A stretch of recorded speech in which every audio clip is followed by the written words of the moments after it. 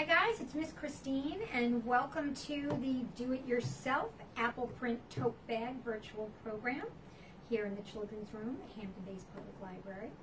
So today what we're going to do is we are going to create a lovely tote for books or whatever else you'd like to put in it, and we're going to use apples.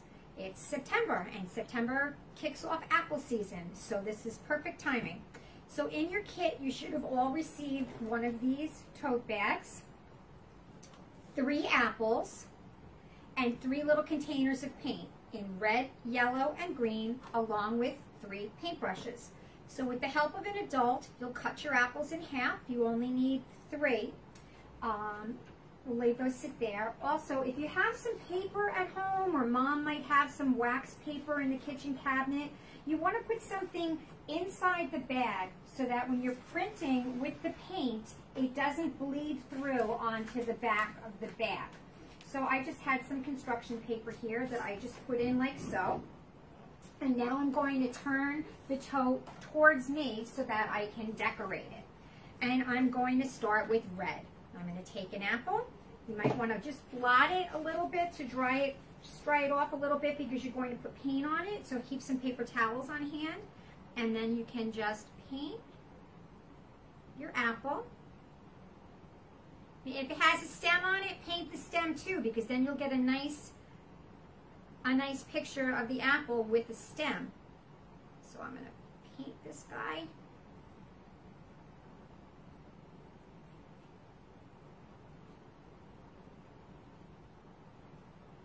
Cover it nice, and you want to put a nice layer on, but not too thick because you don't want it to get all floppy. So here I did it like this. And now you can do any kind of pattern you like. I think I'm going to start by just doing a row up. So I'm going to push down on it, and my apple came out. Didn't come out completely covered, but that's okay. Came out like this, my first one. I'm going to do a row of all red, and then green, and then yellow. So I'm going to paint this red one again, and I'm going to try to maybe press down a little harder, because when you cut the apples, it might not always be even where you cut it, so that might be why you get a little bit of missing paint on your tote bag. But it doesn't matter. They're still beautiful however you do them. So I painted my apple, and I'm going to press it down again. And I'm going to try to really kind of move it around a little bit this time. Maybe even put your fingers under it and push all the edges. Maybe this one will come out a little more. And yes, it did. This one came out a little bit more.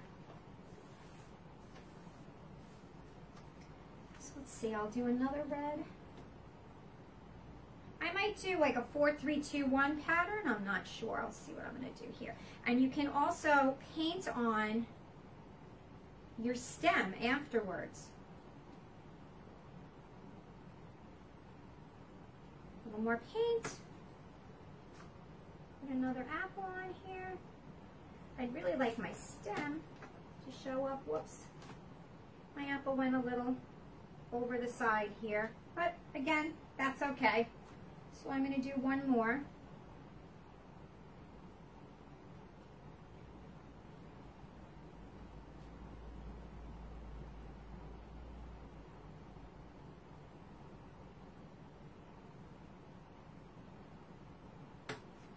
Okay, so I'm going to do one more.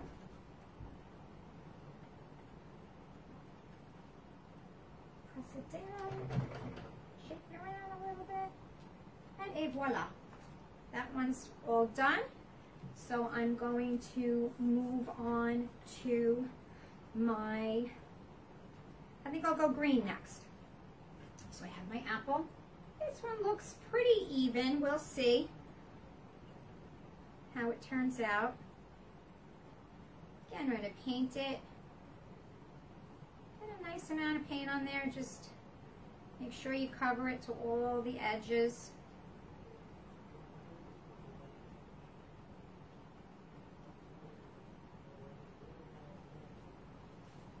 All right, let's see how this one turns out.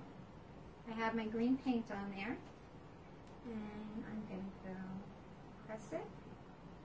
I'm going to press down on my stem. Move this around a little bit. And again, didn't get completely covered, but I actually kind of like it like this. I think it looks nicer this way. Okay, so straighten this out again so this is nice and even. And I'm going to put some, whoops, I got some paint on my finger. All right, so now I'm going to put some more paint on here, some more green paint.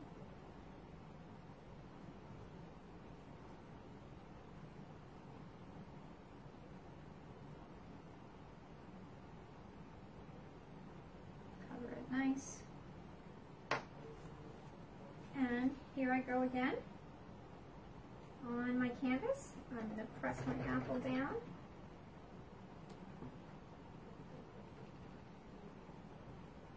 And pick it up. And that one made a different pattern too. I kind of like the patterns that are a little different and not all the same. So I'm going to do one more in green.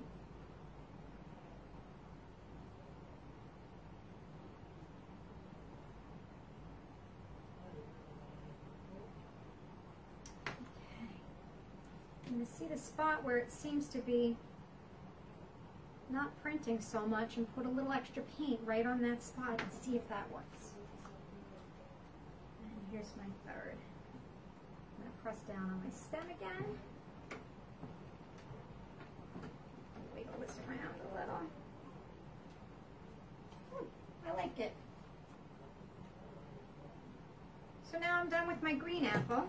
I'm going to wipe that green paint off my hand because I don't want to get it on the yellow apple. So I have my last one. I'm going to blot it. And now we're going to do yellow. Now I'm going to paint this apple with yellow.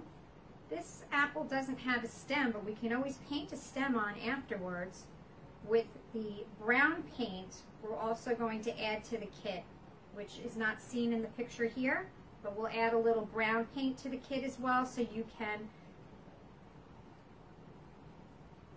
paint on your stems if you'd like after.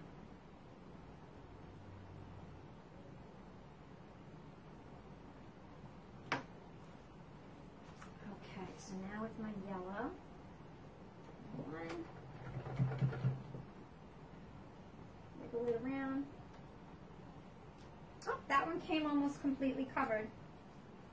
Okay, so like I said, I decided to do a 4-3-2 pattern.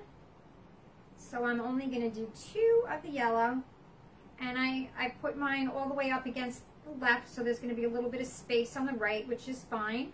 You can do it that way. You can center it, do it however you want. You can even put your name down the side. So here's my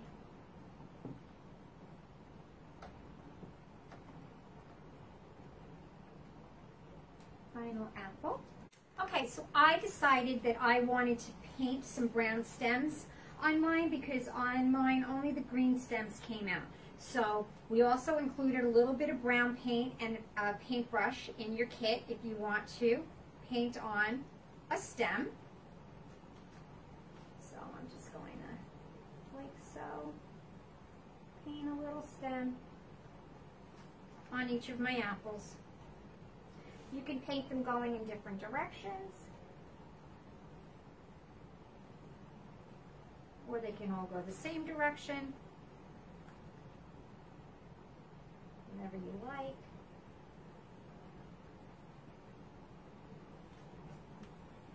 A little more here.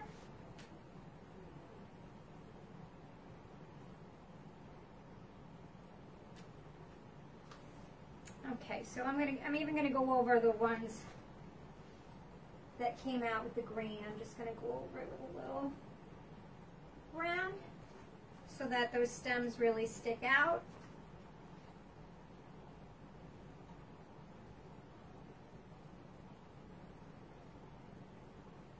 And again, it's up to you if you want to put a stem on or not.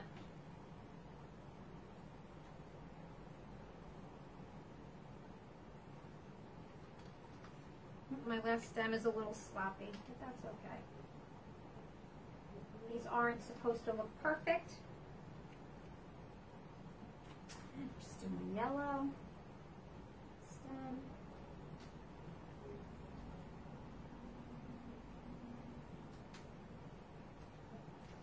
Okay.